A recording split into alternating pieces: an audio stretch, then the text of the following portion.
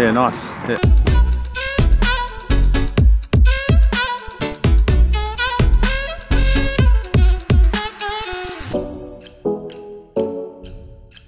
Yo, what's going on Team Twitter? I hope you're all super well. I woke up to the World Cup final this morning. I watched it with Dad.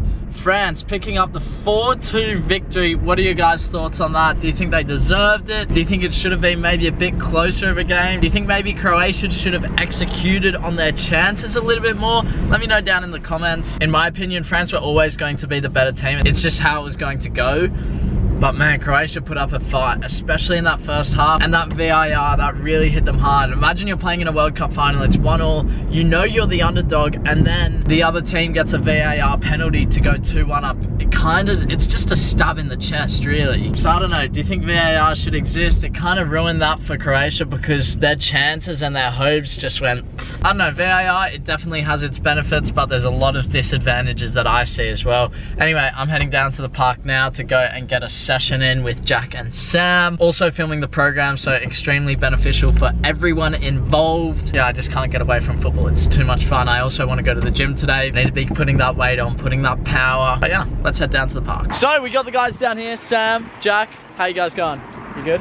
Yeah, I'm good, thanks. You ready for today's session? I'm so ready. You ready? Now, Jack, you're still injured. You're still pulling the injury card. Yeah. I mean, I don't really have a choice, but like, even just coming down and watching, I'm absorbing so much information, and like, this is actually helping me so much. Love it, mate. Good that you come down here. Oh, nice. Now, Sam, you're gonna join in a little bit today. Yeah. A little bit of dribbling. Yeah. You feeling it? Feeling good? I'm feeling good. Like, any day where I'm with Sheldon just doing the program is a good day. You already know it. We're smashing out this program. It's turning out good. Yeah. But there's so much work that has to be done. We're filming the drill, then I've also got to make a PDF document with it. I've got to voice over the actual drill, explaining the key points from it, which I just run these guys through on the fly. But yeah, are you ready to get into it? Ready. I'm so ready. You're not going to be doing anything. Yeah, but I've got to... Are you mentally prepared? So you woke up this morning, you're like, I gotta be mentally ready. Exactly. Right, so we're gonna get into it. Here's a little bit of a montage from the clips. This is one of the drills that is going to be in the program. It's basically called the Y. You go around, in and out, and you're changing speed, changing direction. There's short. You guys can make this however you like it. You can make the top of the Y a little bit shorter, so you have to have closer ball control. You can make it longer to have longer distances. This is how Finn and I did it. Remember, the montage of today was in yesterday's video, and then the footage from yesterday was in today's video, if that makes sense. So this is one of the drills that will be in the program. I'm hoping to get the dribbling out over the next week and a half with all of the PDF document and voiceover. It will be better than me just talking over it like this. But yeah, I can't wait to get it to you guys. This program is going to be sick. I've done more and more filming. There will be 50 dribbling drills at least in the dribbling section, maybe like 55 up to 60 tops. And then, yeah, that's the entire dribbling thing. There's so many different exercises. There's short ball control, there's long ball control. And each drill forces you into an uncomfortable situation where you have to adapt. And maybe you have to control the ball with the inside of the foot or the sole of your foot or the outside of the foot. That's what I believe in with dribbling. Make it uncomfortable. It's coming soon. Be ready. Be ready. See you later. Bye. Nice. I've just come home for a quick minute before I head off to the gym, and I want to say, if you have not downloaded OneFootball, make sure you go down below, click the link in the description. It is the best app, especially right now, to find all of the latest transfer rumors for your team. You want to see who's going to which club, make sure you download it, click the link in the description. I'm always on there, you guys should jump on it as well. Now, let's head off to the gym.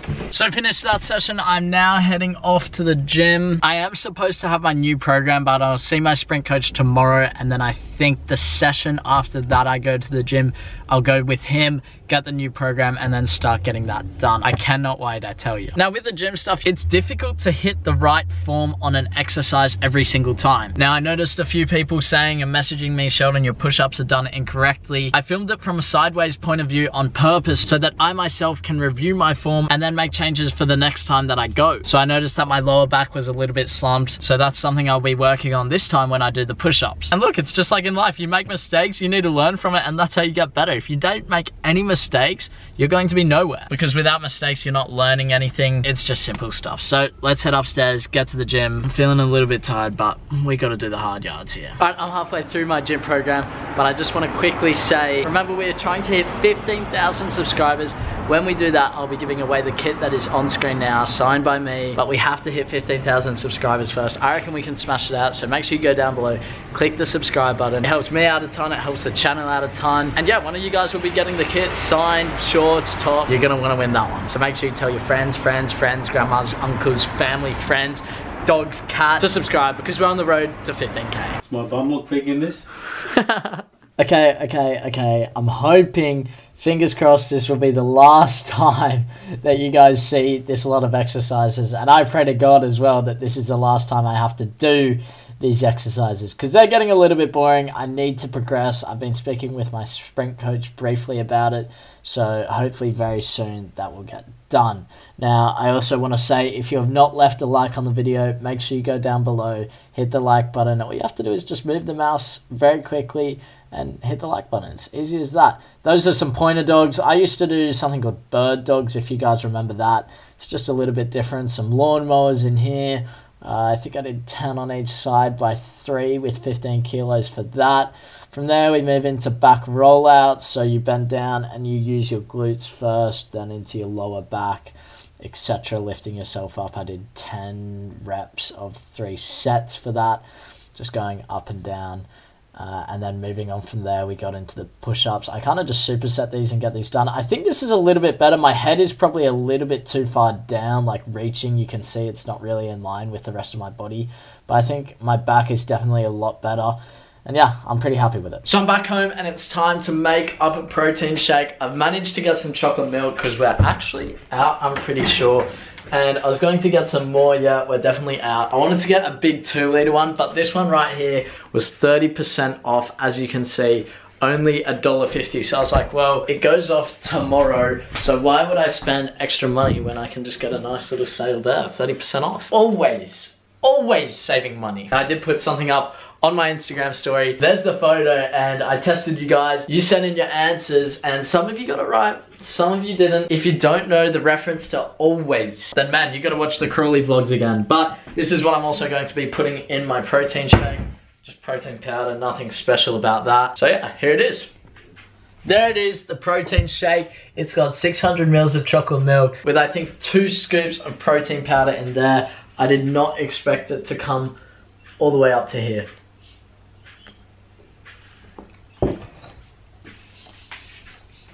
It tastes alright, but you've got to get it down now. I need these calories in. I need to keep putting on weight. I keep telling myself, if I can get 70 kilos, 73 kilos, I'm going to be an absolute machine on the field. I'm going to have so much more power in my sprints. I'm going to be a lot stronger in those little physical battles on the field. I just can't wait till I get there. So I need to be grinding off the field, making sure I'm eating as much food as possible, and on top of that, getting the workouts in as well. So yeah, a little bit of a protein shake. Please take us through what you got. Wagyu beef with, what's it called? Brie. Brie. And what else is there? Salad. Yeah. And you got the exact same as me. I decided on it first. Whoa. Awkward.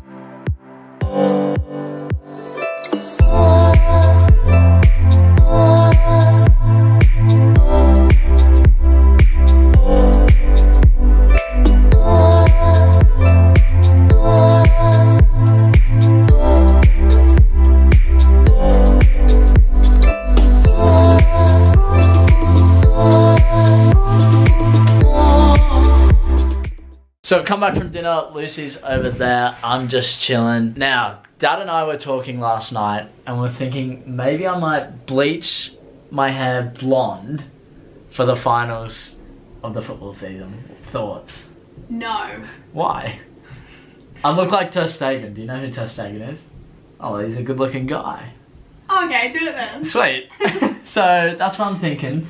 If you guys think I should bleach my hair blonde, maybe, okay, what about this? What if I just bleach the top bit and leave like the sides brown? I feel like that'll look weirder. What about bleach blonde streaks?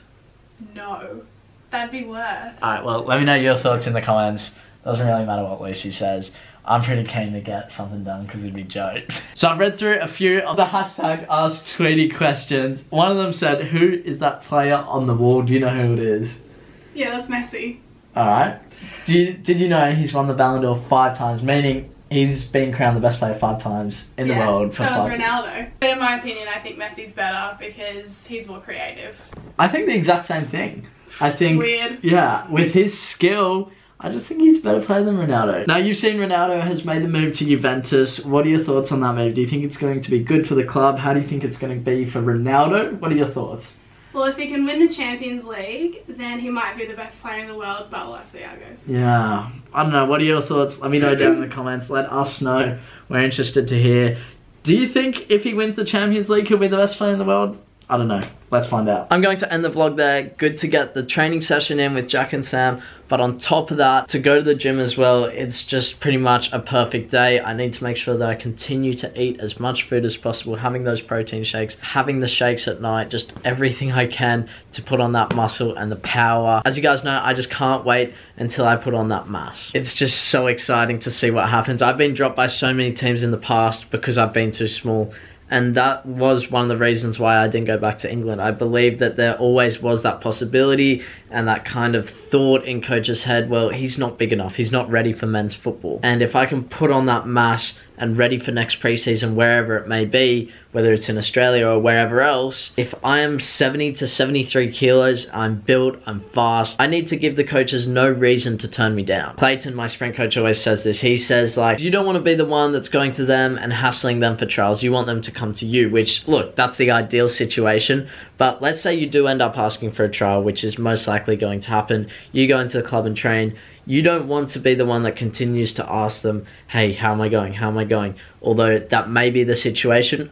The ideal situation for you as a player is you go there and you give them absolutely no reason to turn you down. If I can go there with strength, speed, and working on my 1v1s more and more, I feel like my passing and my shooting is always improving. My 1v1s is something I've never really worked on in the past, and if I continue to improve that, just by working in the park with different people, continuing to put myself in that uncomfortable situation during games where I may lose the ball, and I'm completely okay with that. As long as I put myself in that situation, prepare myself for the future, then that's fine. In the league I'm playing in, it's not do or die for me. It's not like if I do poorly this season, nothing's going to come in the future.